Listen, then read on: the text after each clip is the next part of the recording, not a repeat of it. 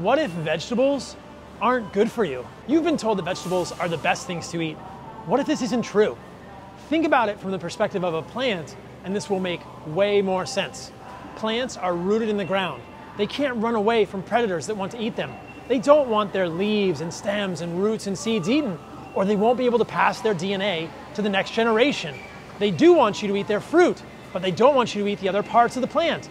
That's why, over millions of years, hundreds of millions of years of coevolution with animals and insects, plants rooted in the ground have had to evolve defense chemicals.